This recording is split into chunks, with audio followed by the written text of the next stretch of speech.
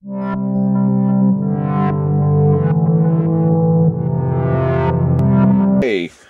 welcome back to part 2 of my little haul video. Now this, the first little section is basically going to be something that's kind of a, I suppose you could call it like an impulse buy to a degree, because I don't really know exactly what I'm going to use them for.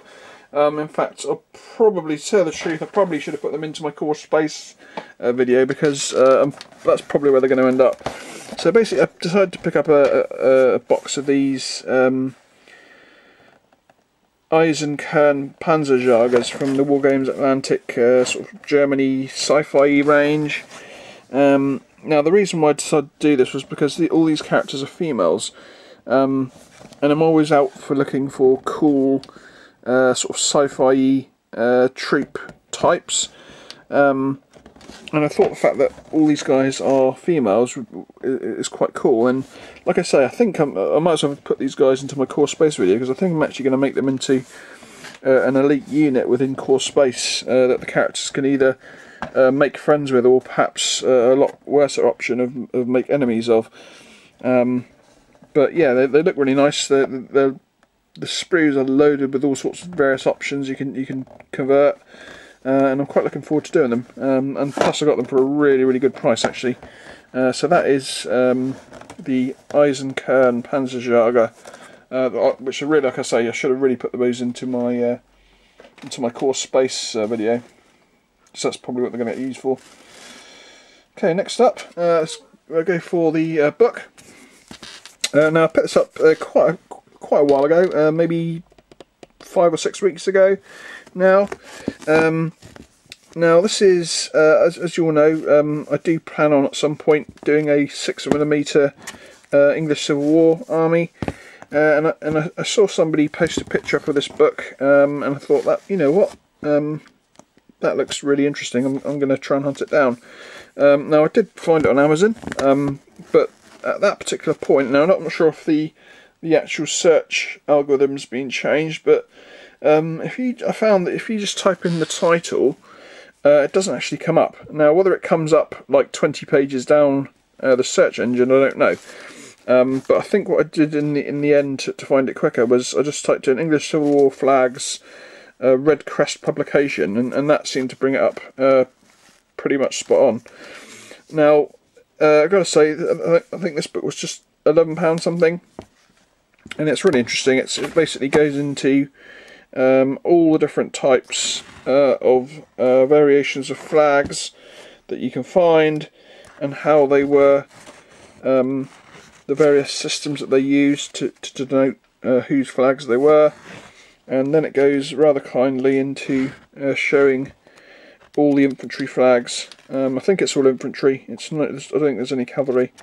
But it looks, I haven't probably read through it, but I've just flicked through it, and it looks a really interesting little book. And obviously if you're into English Civil War, then it's definitely a cool little book to have in your collection.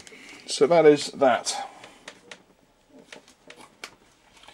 So I'll just put that down there for a second, because I need 2 hands to get it back into my bookcase. Now the second part of this video I might go into a little bit more detail on. So I basically decided to pick up a couple of Rubicon kits that I've had my eye on for quite a time. Now the first one is a M1340, which is, if you've watched perhaps some of my videos before, you know that this is like my favourite Italian tank.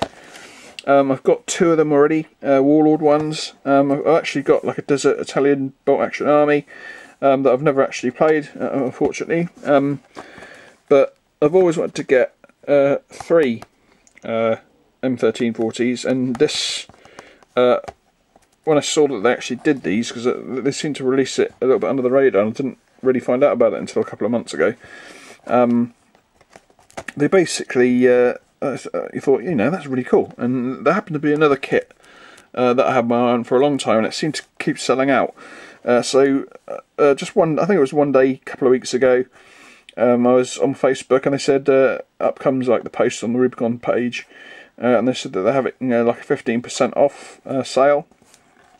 So I said, you know what, I haven't I haven't spent any of my hobby budget that particular month because I'd already had everything that I needed in. I'll take a punt and just see if, I mean, I was pretty sure this would be in stock, but I was unsure if the second model I wanted would be in stock. So I took a chance, and strangely enough, they both were. So this is, like I say, you can see what it is, Karamoto M1340. It also gives you the option to turn it into a Severamente Commando. And the coolest thing about this tank is that it comes with a Pinatul machine gun, which is really, really cool. And I just thought I'll just give you a quick look at the inside, because I do really like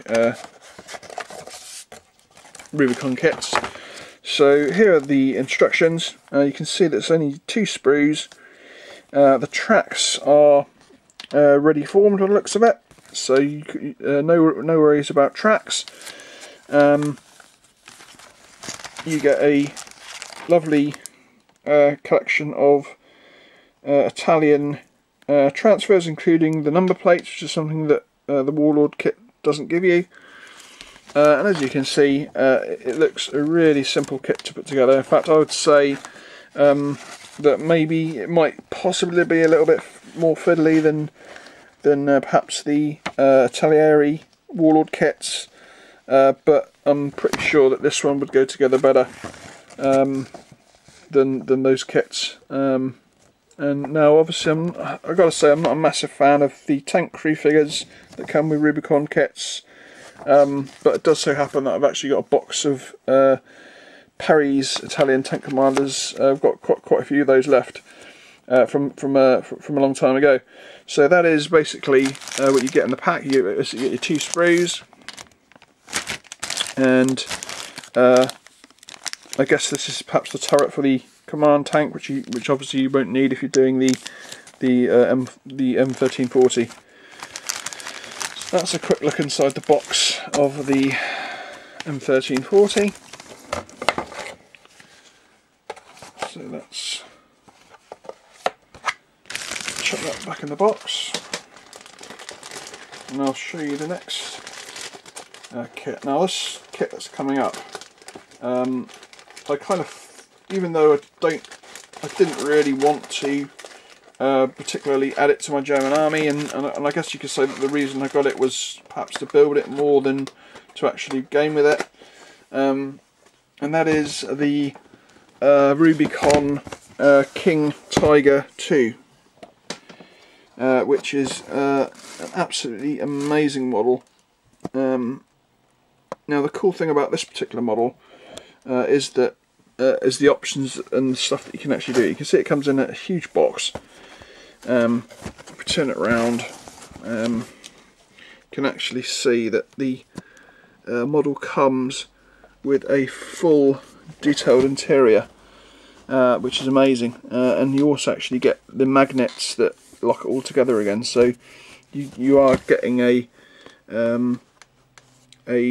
highly detailed 156 kit with the option of not building the interior at all if you want.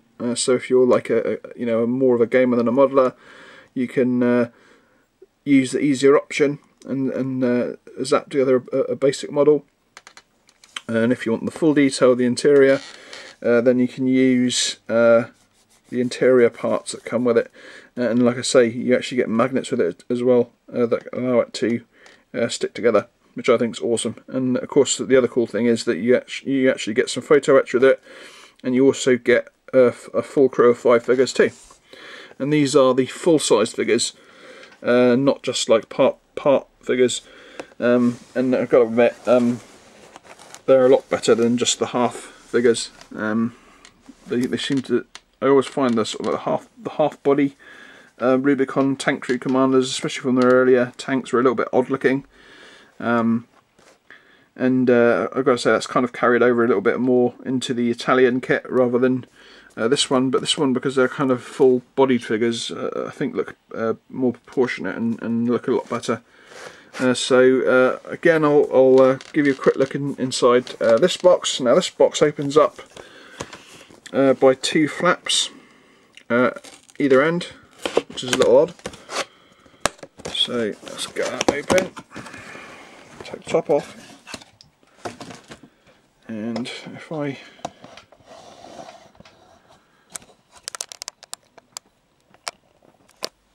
zap this down like that, you can see inside the box. So here we have the instructions. Now obviously the instructions are a little bit more complicated than the Italian tank.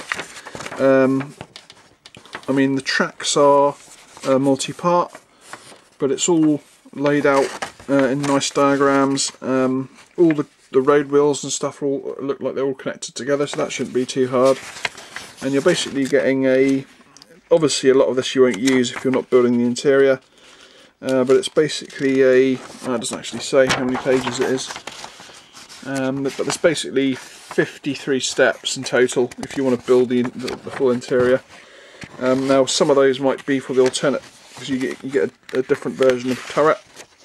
You get a production turret and you get an early turret. But it looks awesome, and here's some pictures of the crew. So you get your driver, your gunner, your radio operator, your loader, and your commander there. And the engine, which some people might think, well, the engine's going to be really difficult to put together, but the engine is actually just 1, 2, 3, 4, 5, 6, 7 pieces, so you're not going to have too much trouble sticking that together. But yeah, really cool model. Let's give you a quick look at some of the sprues in here. So this is 1, 2. There's your photo etch, the grills, airtight grills. 5 turrets in 5 sprues in total. And if you're wondering where the magnets are, actually it's 6 sprues, sorry. And here's some of the. You can see that a lot of the interior is actually already built. There's the crew. Now the magnets are actually rather coolly put into this little holder on the sprue here, which is kind of cool. And I think there's 3 magnets in there. Oh, actually, there could be another sprue. So 1, 2, 3, 4, 5, 6 sprues. The last sprue being all the track stuff. And you can see most of the road wheels are actually stuck together. So you just stick the other ones on top of that. So yeah, that's more or less the end of this. So I hope you enjoyed it. I hope it wasn't too long, and I'll catch you all. Don't worry, I have been doing a battalion, a French battalion, which is all but finished. I think I'm working on the last 6 figures now, and they're probably about 80, 85, 90, possibly even above that done. So maybe another hour's work on them and they will be done. And then it's just a case of basing them and varnishing them and basing them, basically. So I'll definitely finish those guys by Monday, and I'll have a video up pretty soon after that. So again, thanks again to some extra subscribers. I've got to say, it's taken me a bit by surprise. Assuming I went through a real nasty patch of, for some bizarre reason, losing subscribers, and now I've managed to gain another. I think I'm up to 429 or something now, which is amazing. So thank you all to those guys. Hope you enjoy content, and as always, a big thank you to everyone else who follows my channel. I wouldn't say that I'm the best narrator or even the best filmer of videos, but hopefully you enjoy what I plug out, and just leave you with a last picture of the Tiger 2 as I say goodbye. So until next time, catch you all later. Bye bye.